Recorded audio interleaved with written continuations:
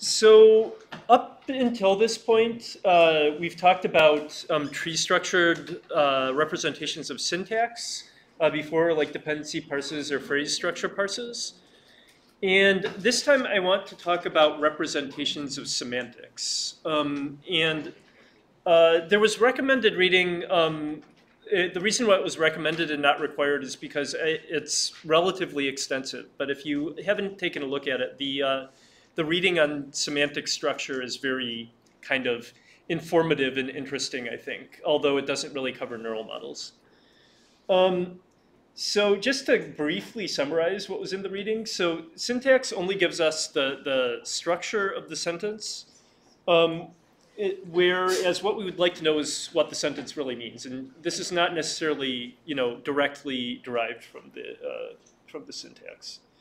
And specifically, when we're talking about discrete semantic structure, we want to talk about things that are kind of grounded in an operationalizable way. So you can basically execute the structure with a program and use it to do something that you want to do. So one really typical version of this is answering questions. Another thing is following commands. And there's many other things that you can use your semantic structure to do. So one of the difficult things in semantics is how do you represent semantics in the first place? And I think Ed Hovey teaches an entire class on this, so I will not be covering that in a lot of detail. But for the purpose of what I'm going to be talking about this time, I'm going to talk about two different varieties. One is special purpose representations that are designed specifically for a particular task that you want to do. And another one is general purpose representations, which are designed to give you a representation of the sentence meaning that has certain properties. The reading talked about these general purpose representations in all the desiderata, which is, basically things that have the same meaning, have the same representation, for example, the obvious stuff and a lot of other things as well. And I'm also going to talk about shallow representations, where shallow representations aren't meant to capture the whole meaning of the sentence, but only a portion of the meaning of the sentence, but still a useful portion. So because a lot of the work in this area works on parsing to special purpose representations, I'm going to talk about that first. And some examples of this include database queries. So let's say you want to answer a question and you have a big database of facts that you would like to answer it from. It's very common to create queries to this database and answer. So another way you could think of doing things is just train a sequence-to-sequence model that takes in a sentence and takes in a question and tries to output answers. Kind of the advantage of doing it in this discrete way is that you have a highly efficient database query language like SQL that can take a structured database and query it according to what you want to find, and that's highly efficient. You don't have to encode your whole database in distributed representations, etc. So this is why these methods are still very popular, especially in practical settings. Also, robot command and control language is another example.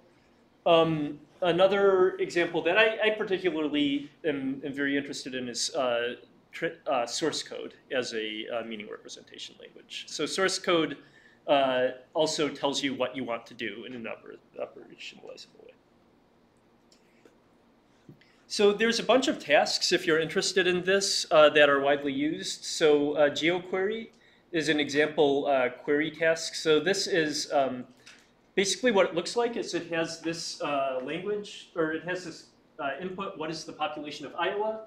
And then it has this kind of tree-structured language, which says answer NV population NVV1, const V0, state ID Iowa. And so basically this is telling you that you want to answer a thing where the population where you get the population of a constant Iowa.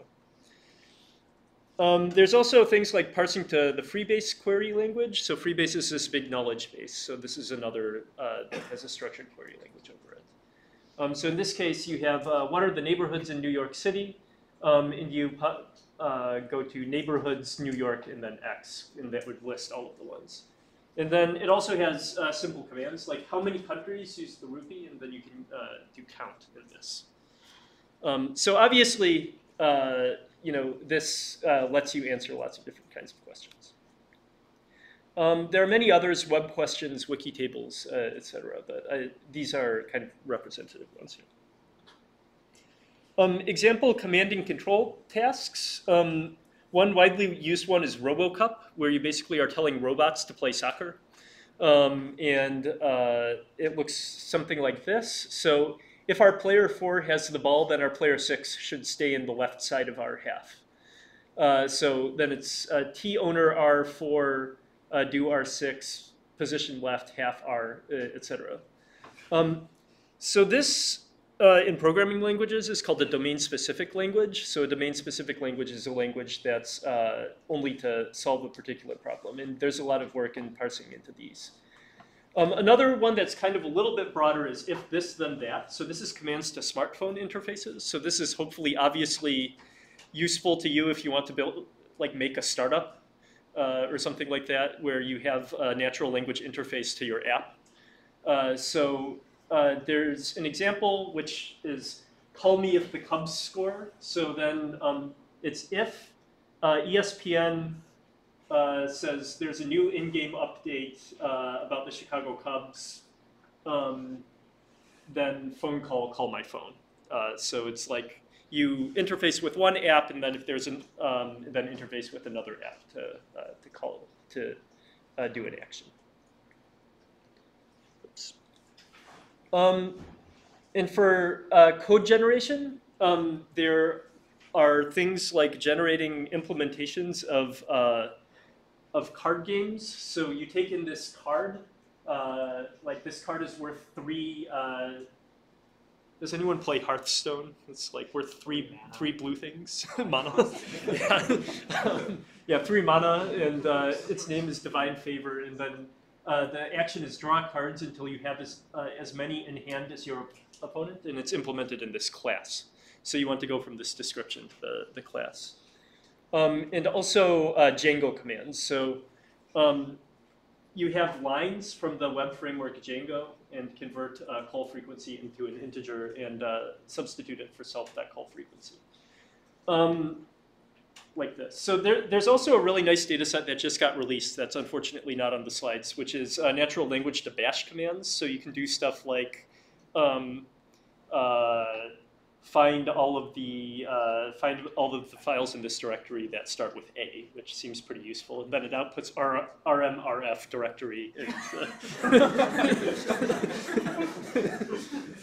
Because it's a neural net, it can do whatever it wants. Okay. So now going on to methods. A first attempt at these, of course, like all of our other first attempts, use sequence-to-sequence models. So the idea is you start out with original examples, like what are the major cities in Utah, what states border Maine, and then you try to directly output the thing. You try to directly output the meaning representation for this database. So they tried this, and it didn't work that well. It didn't work anywhere near the state of the art at that time, which was based on grammar-based models. So they had a simple idea, which is like we should just make more data. Sequence-to-sequence models work really well if we have lots of data. So they basically take the original examples, they learn this grammar-based model from these, and then they randomly generate new examples and use this to train the sequence-to-sequence model. And after they do this, then it ends up working pretty well. So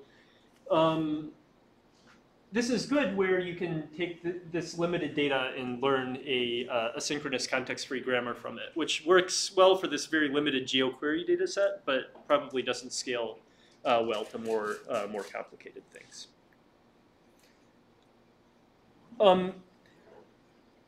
So the next thing that people did, one thing I should mention though is that this is a very good idea. So if you have a small data set, and you want to create data to make your method more robust, creating synthetic data and feeding it into a model with high capacity is certainly one way to do it. So I'm not trying to discount this method. It's certainly something that you could think about doing if you want.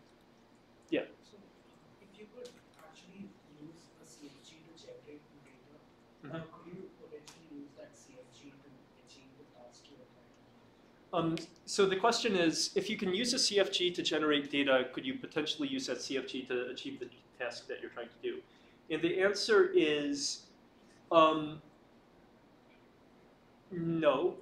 And the reason why it's no, basically, is because this will allow you to create extra examples that will make your sequence model more robust. But the sequence model, because it can do things like kind of do soft matching of words, or if it isn't something that's in your CFG grammar, it can still potentially handle it by learning from the other things in your training data.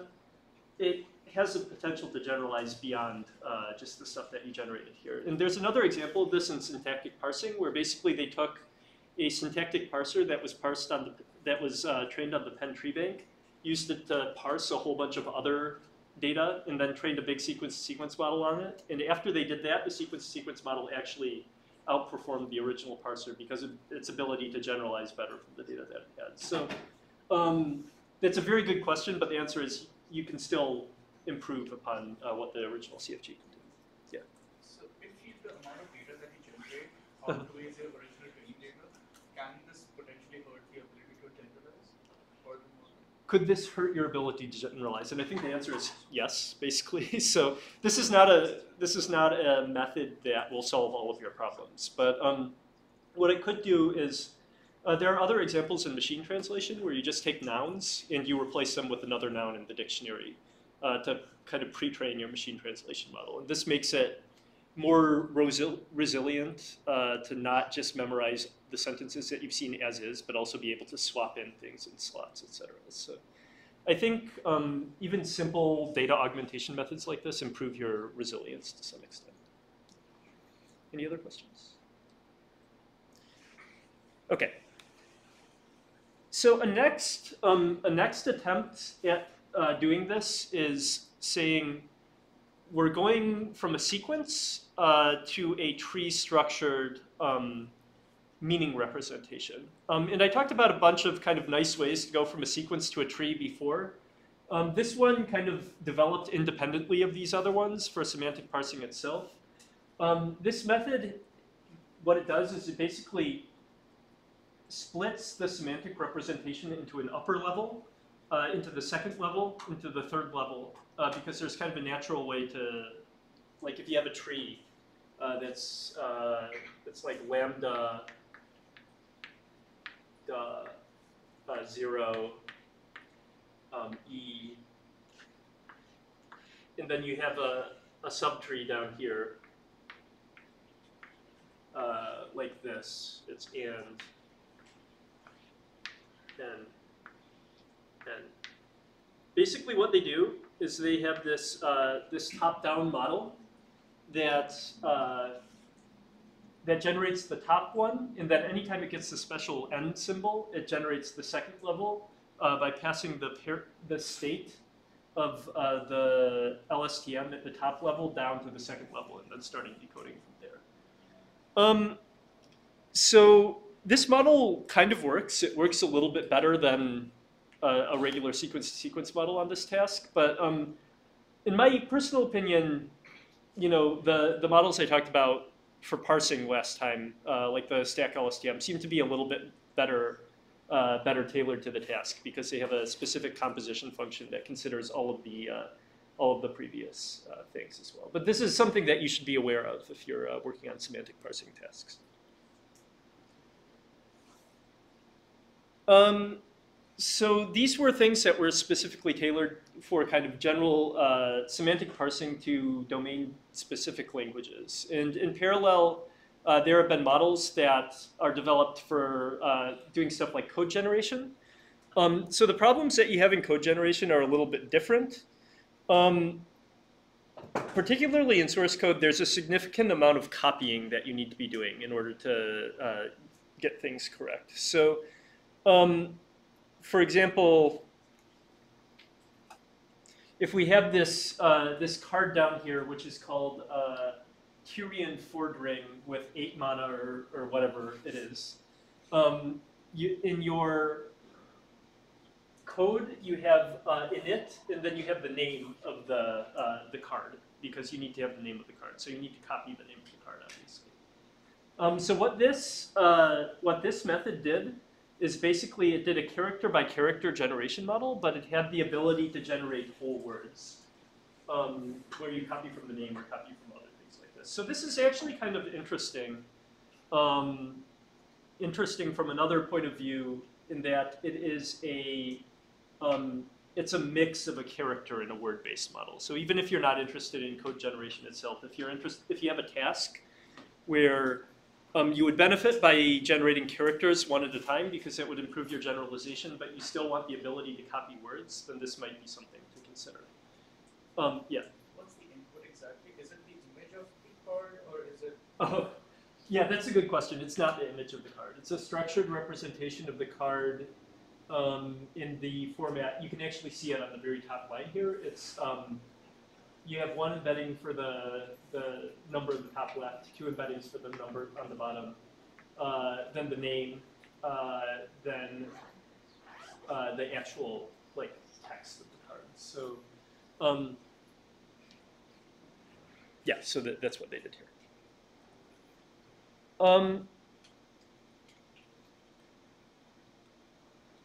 So another important part of generating code or tree structured representations is handling the syntax appropriately. So code has very defined syntax. So do semantic representations. So specifically, code has syntax in the form of abstract syntax trees. So if you put code into a compiler, parser, or interpreter or something, it turns this code into a tree-based representation that you then use to interpret.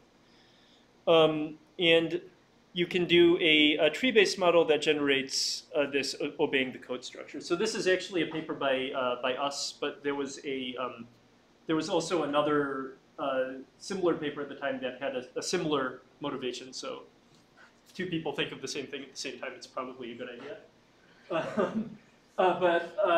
So basically the idea is we create this tree. We take the Python code, sorted mylist, reverse equals true. We run it through an AST parser to create the tree. Then we have a model that generates basically grammar rules. So these grammar rules look like a CFG rule, which is root to expression, expression to expression value, etc. And then it's basically a sequence-to-sequence model that generates these rules in pre-order traversal. So it goes down the left side, then the middle side, then the right side. But every time it also references its immediate parent. So if we get up to this this middle thing here, then it's also looking at its parent. So it is able to pass information directly from top down. And this seems to work well. It does pretty well on generating Python code, which is more difficult than domain-specific languages normally, because domain-specific languages have these very small trees compared to Python code, which has very large trees. Yeah. So is it just generating arbitrary code that compiles, or is it task-based? So this like anything else, this has an input, which is sort my list in descending order, and then it tries to generate the implementation of that, basically. And you need training data for this, and there are a few training data sets, like the playing card data set that I just mentioned before, the Django data set of Python commands, and also the Bash data set that just came out. So, it's just simple commands like sort something or yeah, so that's a good question. So one of the difficulties in this is it's very hard to move beyond one-liners, obviously. So what you really would like to do is you'd like to get some abstract command like write a web browser for me, and then and then Safari pops out or something like that. But that's too ambitious. I think it's pretty far off. But you would like to move beyond one-liners and have things that are a little bit more complex. And I'm actually going to talk about that a little bit more next. Were there any other? It looks like the structure is following even a lower level of language, like expression, call, these things seem like an assembly level. Yep. So did you have training in assembly or did you have? So this is a abstract syntax tree for Python, and the Python interpreter basically includes a thing that parses Python into this format, and that's true for any modern programming language. Any modern programming language, if you have a compiler or interpreter, will be able to do this. Yeah. So with respect to the evaluation, is it evaluated based upon what is the exact one-liner that you're looking for? Or in that case, the problem is that it might generate some other one-liner which does the job right. And in the second way, if you're just comparing the output after it actually executes, it might not be doing the correct thing, but for that particular example, let's say the list was already in the descending order.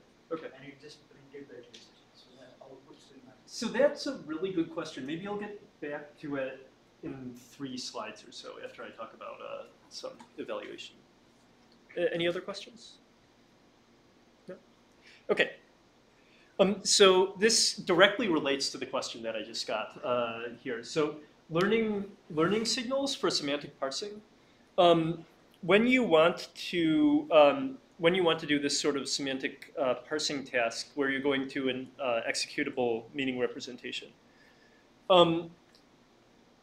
the easiest way to do this is for any natural language utterance, you just manually annotate a representation and treat that as true. So one example of this is the GeoQuery dataset, where you have what is the largest state that borders Texas, and then Z is annotated. Z here is your meaning representation.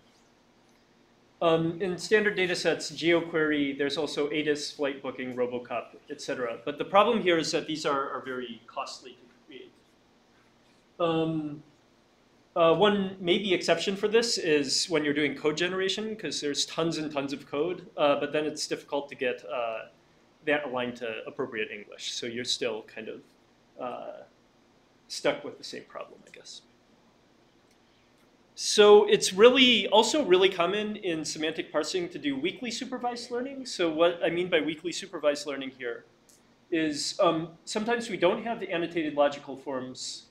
So what we do instead is we treat the logical form, the meaning representation, as a latent variable, and basically train from only the input and the desired output. So what is the largest state that borders Texas? And the answer to that is New Mexico. So the meaning representation itself isn't given, but if you get New Mexico correct, then your output is treated as correct. So this can be framed as a reinforcement learning problem or a latent variable problem, basically. So what you do is you try to generate these forms. You get a reward based on whether you got it correct or not, and then you feed that back as a learning signal. So one problem with this is sometimes you can get the right answer without actually doing the right thing. So if your list is already sorted, then no matter what you do, you'll probably get a sorted list back. So here's an example from a paper where the idea is that you want to go, it says the man in the yellow hat moves to the left of the woman in blue. So you start out with this thing on the left. And what you want to do is you want to achieve the thing on the right.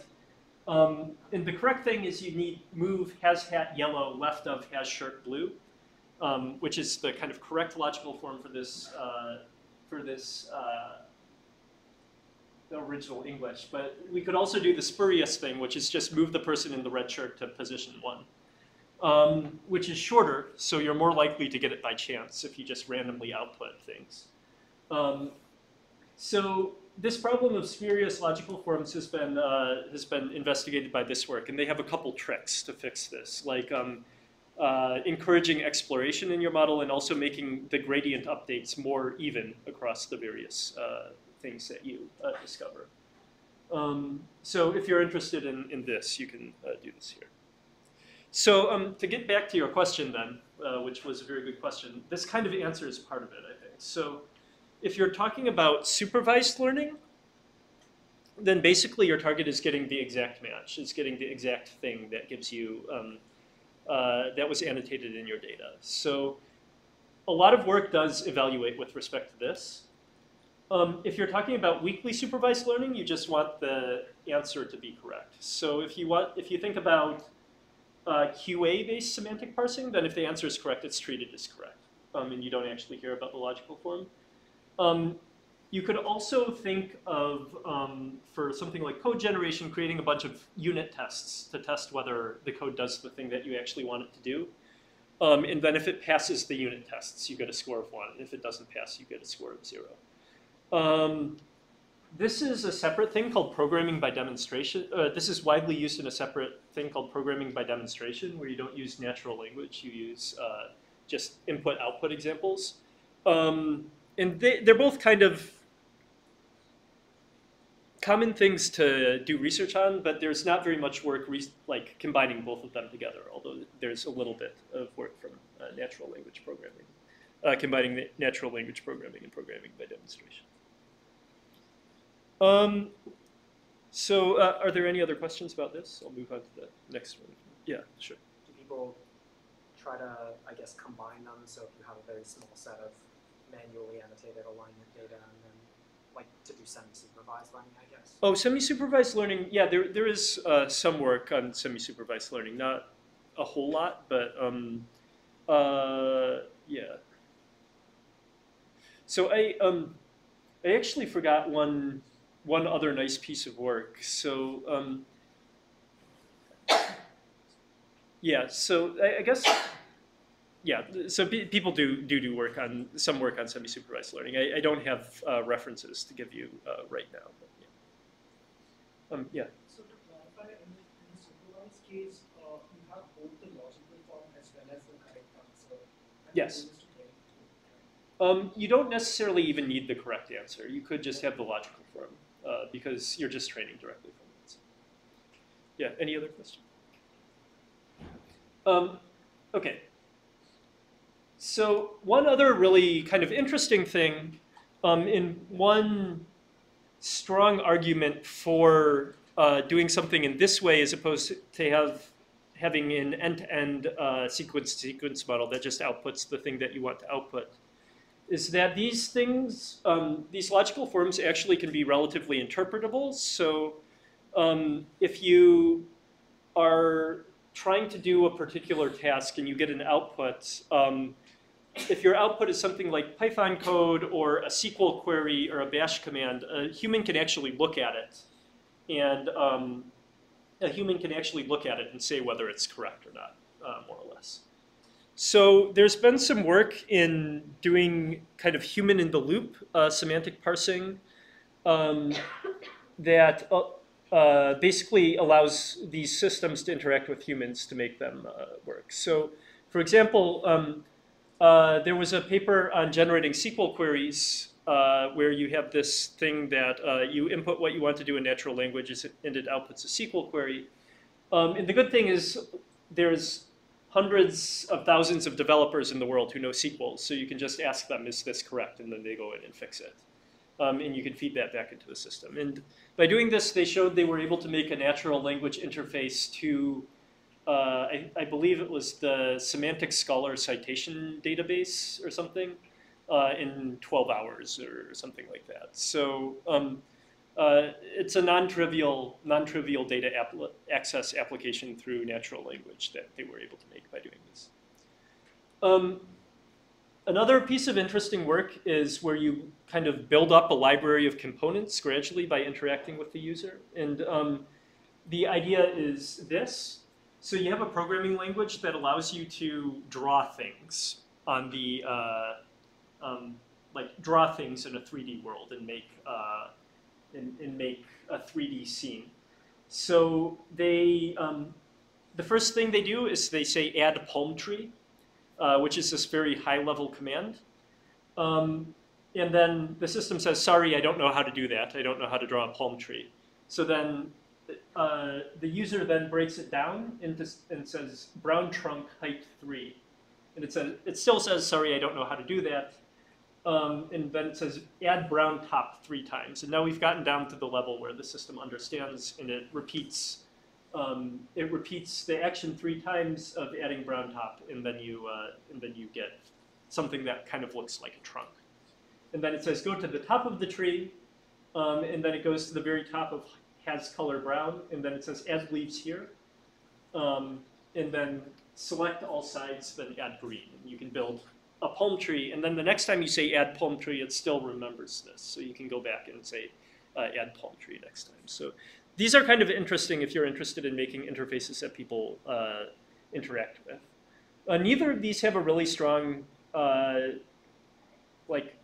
these aren't dependent on neural networks, and in fact the second one might be a little bit more difficult to do with a neural network-based model, but I thought they were interesting as a method for supervision, so I thought I'd introduce them here. Any other questions? Yeah.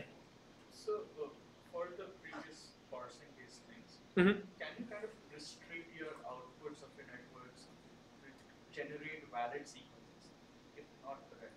Like for the This sequence, one. Yeah. Yeah. For sequence-to-sequence models, you generate those Mhm. much lower vocab, right? But Yep. you don't necessarily need to do that. Yes. You So can use like a context-free grammar that's actually there to generate the sort of. right. So this will restrict you to only grammatical things, only things that follow the grammar. If you have a CFG that fully specifies the grammar. One thing that it can't do, or this particular thing can't do, is it can't prevent you from doing something like 1 equals 1. So in Python, 1 equals 1 is not a valid statement, but according to the CFG, it's fine. So it won't necessarily generate perfect things, but everything will turn into something that looks like a well-formed program, I guess. Anything else? Okay. So up until now, this was all for special purpose representations. And these are kind of interesting because you can use them directly for a specific task. But there's also a lot of work on parsing to general purpose meaning representations. And this can be useful if you want a representation that can be used for a lot of things downstream. And is kind of, you don't want to annotate new data for each task you do. So you first have this intermediate representation here. So as stated in the reading, there's a lot of desiderata for these. For example, verifiability. So it can be connected with a knowledge base or something like that. Unambiguity. So one representation should have only one meaning. A canonical form. So one meaning has only one representation. And inferenceability, so you should be able to draw conclusions on top of this meaning representation. And also expressiveness, so it should be able to handle a wide variety of subject matter. And because doing all of these at the same time is impossible, people have been studying better and better meaning representations for a long time. And now there's a lot of options that you can use for these. So one common one is first order logic, so logical symbols, connectives, variables, constants, etc. So for example, one example from the reading is there is a restaurant that serves Mexican food near ICSI, exists, restaurant, serves, etc. So if you've taken a semantics class, I think this looks very familiar. And also, all vegetarian restaurants serve vegetarian food. It's also common to add lambda calculus. If you're familiar with lambda calculus, this basically allows you to define functions, which can be very, very useful, especially when doing compositional representations of natural language, which are good for parsing things. So one very popular form of representation, first order logic is kind of the old school way of doing things that people still use now, but have been using forever. A relatively new one is abstract meaning representation. And the idea behind this is it's designed to be simpler and easier for humans to understand. And it's also in a graph format. Importantly, this is not a tree format, it's a graph format.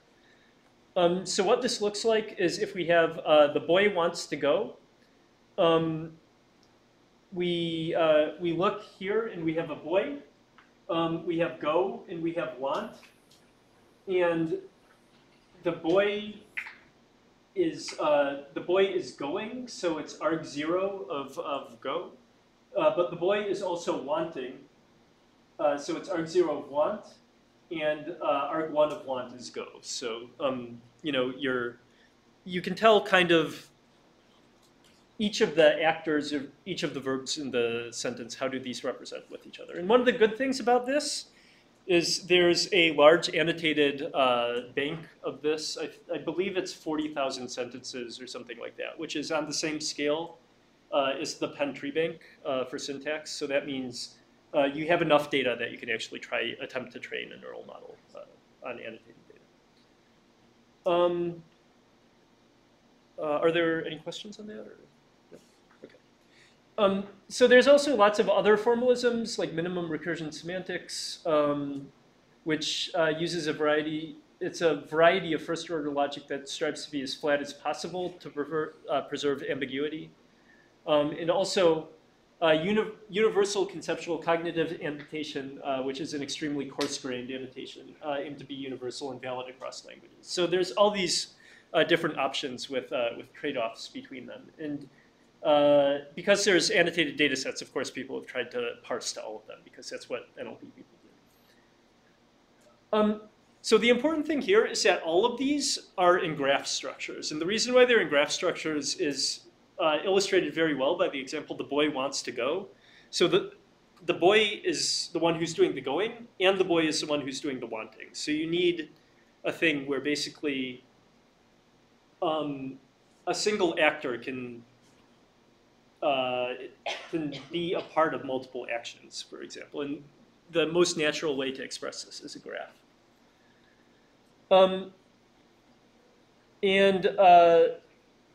The way people do this, there's a lot of different ways to do this, but if you want to generate a graph, the most common way to do it right now is with a transition-based parsing algorithm, like the ones I talked about 2 times ago. And they add special actions to allow for the fact that that you're not making trees, you're making graphs.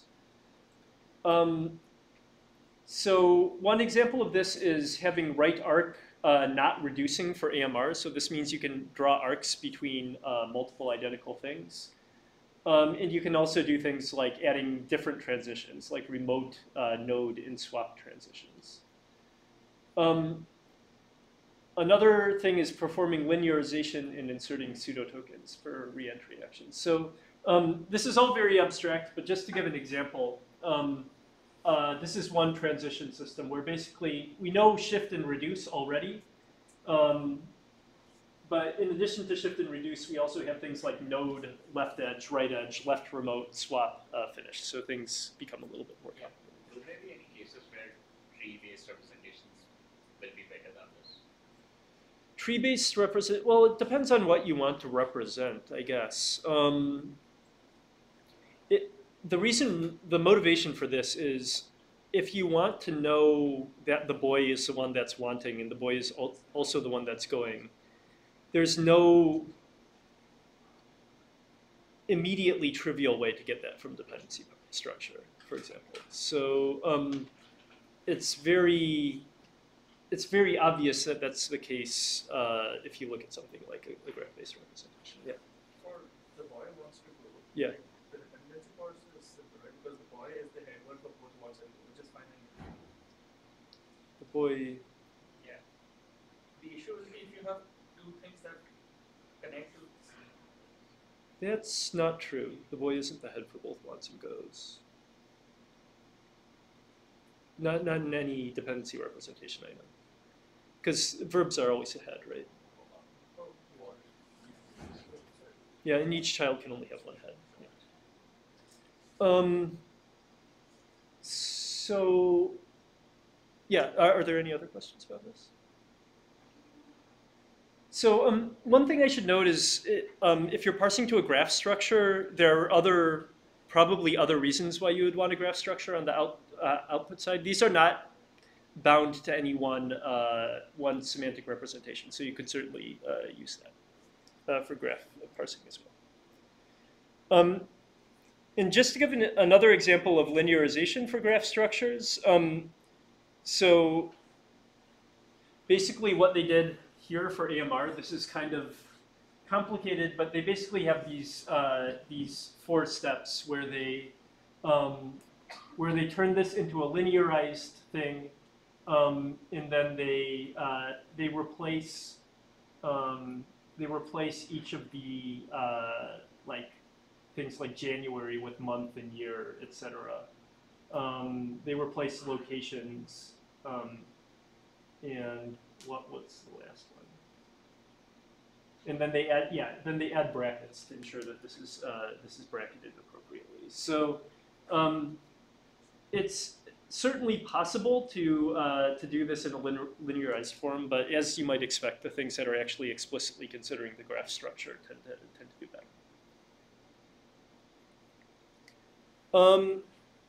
Okay, so one of the things that you might have heard in a semantics class or in an NLP class in general is there actually is a very close connection between syntax and semantics. So when I say it's not trivial to get a graph structure from a dependency representation, I'm saying it's not trivial, but it's not impossible because there is a very close relationship between them. So the way these syntax-based semantic models work is basically you parse into syntax, then you convert this parse into meaning. So one example is going from a CFG to first-order logic, which was actually shown in the textbook. You can also go from dependencies to first-order logic. This is non-trivial. You actually have to train a model that allows you to do this or come up with an elaborate rule system that works on particular languages. But the most common way to do this is through something called combinatorial categorical grammar, which is a syntactic formalism that is kind of popular because of its simplicity, but also the fact that it gives you very natural ways to convert things into logic rules. So basically, the way CCG looks is something like this. It's a syntactic formalism that basically only has two or three symbols. I think there might be one more symbol that I'm forgetting, but it only has basically S and NP, where NP is a noun phrase. But the tags over each word are actually compounds of these tags, essentially. So if we have in English, if we have a transitive verb, the transitive verb will always on its right side take an object, and on its left side take this object, right? Because that's the way transitive verbs work in English grammar. So the way borders is a transitive verb. So borders basically looks like this. So what this means is the slash means on the right side I am expecting an NP, and then on the left side I am expecting another NP after I take this thing on the right side. So you see borders combines with Idaho, and it takes the NP on the left side, and then because we've taken the NP on the left side, now we cross this off, and then now we have just S / NP, and then we combine on the left side with an NP, so we cross this off, and this gives us S, which is a sentence. So this is basically an alternative way of describing grammar. And the nice thing about this is then we can combine this with these lambda calculus functions. So the lambda calculus functions also take, they essentially take the arguments in a particular order. So now Once we're done with this syntactic combination, we can get borders Utah, Idaho, which is the semantic representation of this. If you have what states border Texas, things become a little bit more complicated. You get these more complicated combinators. You get these more complicated lambda calculus functions. But what you get out is now you have a lambda calculus function where you can get state. Basically, it says, I am a state and I border Texas. And you're looking for all the things that follow this. So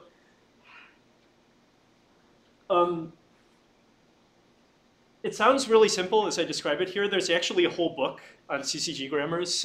So it's not actually this simple. But the fact that you can talk about many of these things in a whole book about that big kind of attests to its simplicity. So a lot of people like this as a formalism. So this gives you very strong syntactic constraints on which tags can combine together.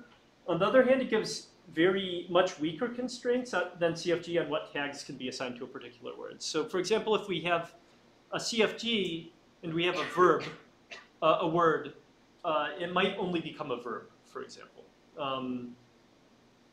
Like that would be the only tag you could assign to it. But if this verb could be transitive, or sorry, intransitive, transitive, or bitransitive, it can actually get 3 of these CCG tags. So the way you do parsing in these grammars is different for the two different ones, for the two different formalisms. And because of that, one way that people do one thing that people do in CCG parsing is something called super tagging. So super tagging is basically tagging with a very big tag set. For example, the CCG tags. So you are essentially doing something that looks a lot like part of speech tagging, where you predict this tag for each word. So it is exactly a tagging task. It's just that your tag space is huge. Once you do this, if you have a really strong super tagger, you basically can reduce CCG ambiguity to the point where if you can pick a single tag set, you can essentially have a deterministic parse for the rest of the sentence. So the kind of state of the art for this is standard LSTM tagger, but a few tricks. So for example, modeling the compositionality of the tags. So obviously, the tag for borders here and the tag for what are, sorry, the tag for borders here and then the tag after you combine borders with Idaho is somewhat similar. So they basically have a compositional function that looks at what the tags look like and models the embedding of the tags using this. And they also used scheduled sampling to perform error propagation. But basically, this is kind of a very strong method for CCG super tagging. Are there any questions about this so far? No? OK. So this is just one example of syntax to semantics. This is kind of the old school example of syntax to semantics, going from a discrete syntactic representation to a discrete semantic representation in lambda calculus.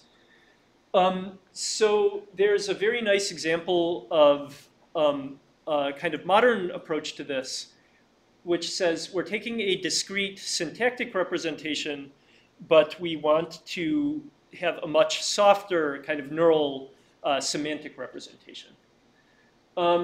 So the idea is basically it's also possible to use syntax to guide the structure of neural networks, where each structure of the neural network has a semantics. So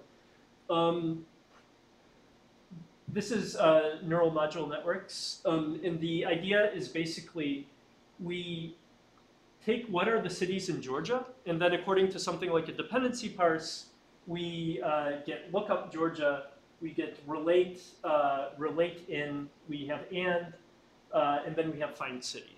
So if you remember, this might look very familiar, right? This is what states border Texas. We have borders Texas, we have what states, and then we combine them together into a semantic representation. So the basic idea here is instead of having lambda calculus, we now have these yellow, blue, orange, and green things, which are parameterized neural networks that perform a specific type of semantic composition. So then based on your knowledge source, you have a knowledge source in embeddings. You combine these embeddings, like look up Georgia, we'll look up the embedding for Georgia. In will do some sort of composition based on the preposition in.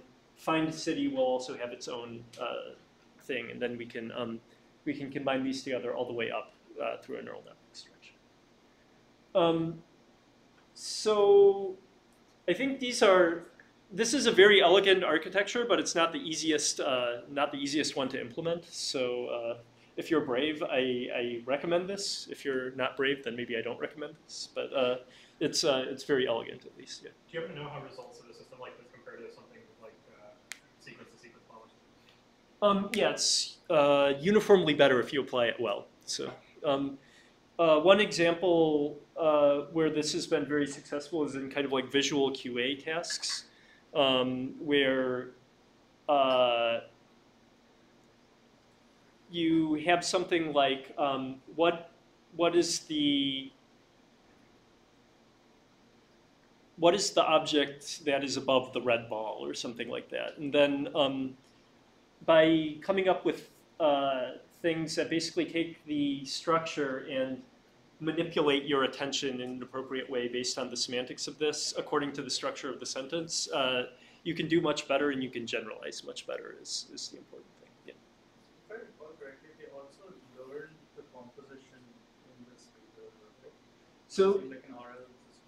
in this paper, yeah. So in this particular paper, they started out with dependency trees, I'm pretty sure, and then they learned to adjust it in the appropriate way. If I remember correctly, yeah. I know they did that in at least one of the papers, and I think it was both of them, but I might be wrong. Yeah. Any other questions? No? Okay. So the last, finally I have 2 slides on shallow semantics. So everything I talked about up until this point is a tree structure or a graph structure over the entire sentence that you're trying to parse. So sometimes this is very good, but sometimes this can be a little bit of overkill. So for example, if you only want to know who did a particular action, you only want to know who wanted to do something, or you only wanted to know yeah, so let me show an example. So she blames the government for failing to do enough to help, or I'll knock on your door at 5:45, Susan said. So in this case, if we have blame, we have somebody who is judging something, we have what they are judging and why they are judging it. So the idea behind semantic role labeling is basically we have a verb or a predicate, and then we need to decide like who is doing what to whom. And so all you do here, this is a tagging task where given a verb, you need to tag the spans that apply to each of the arguments of the verb. And the state-of-the-art neural model for this at the moment is actually extremely simple. So it's just a deep LSTM. And what you do is you input the sentence, you run through a bunch of layers of LSTM, and you have a 0-1 binary input about what you have a 0-1 binary input about what is the predicate that you're looking to distinguish between. Now, this is one of those examples where they did a lot better at parameter tuning than anybody else who has attempted this task. So it's possible that if you took a more well-formed tree-structured model or something and did the equivalent amount of parameter tuning that they did here, you would do a better job. But for the moment, this is certainly the state of the art for the task, and gave a very nice improvement on the standard benchmarks. That being said, this is a shallow semantic task, so maybe it's easier to solve with a method like this. Yeah.